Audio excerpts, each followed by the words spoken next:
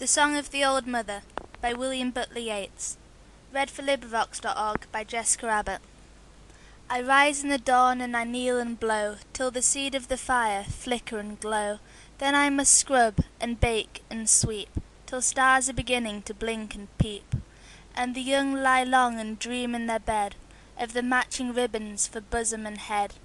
And the day goes over in idleness, and they sigh if the wind but lift a tress, while I must work because I am old, and the seed of the fire gets feeble and cold. End of poem. This recording is in the public domain.